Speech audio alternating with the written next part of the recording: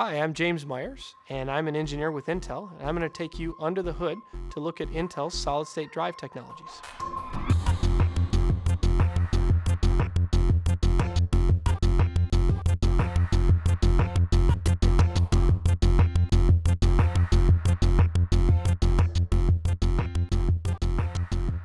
Everyone in the data center is always challenged to do more with less.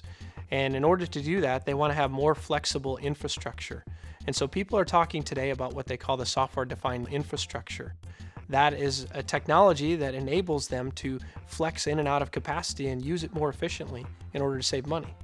Every year, it seems like there's more data, and that really presents a challenge for a data center manager. They need to store it, they need to keep it safe and secure for a privacy perspective, they need to manage it, and then they want to get some value from it. In order to solve this explosion of data, we're looking at things differently. We're trying to make sure that we can provide instant and affordable access to your data. So we've been working on Intel SSD technologies, specifically the Intel PCIe NVMe SSD family.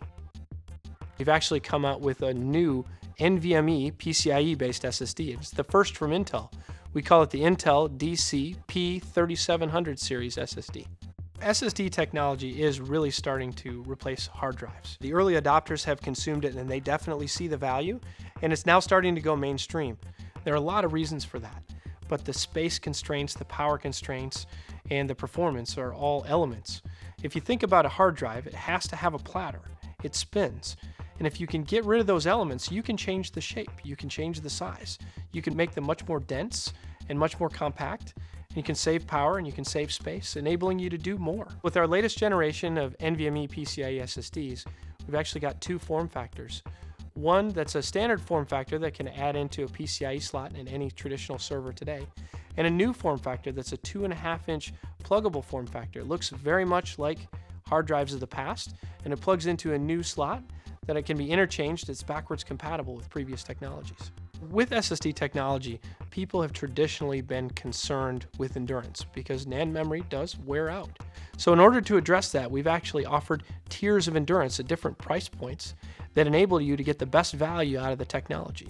So we have a standard endurance product, and that might be used for something that the data is more static and you're doing mostly read-intensive operations.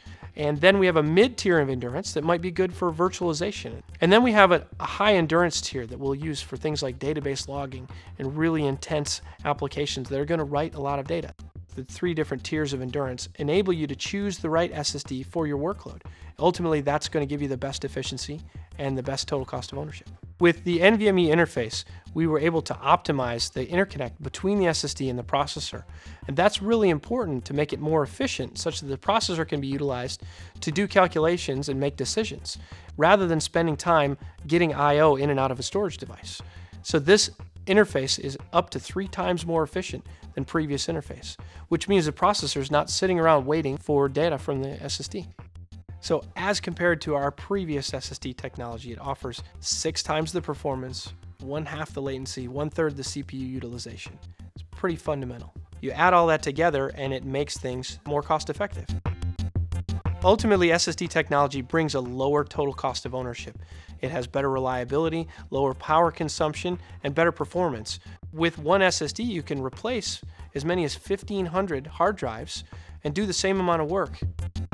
At Intel, we're always trying to enable that next technology.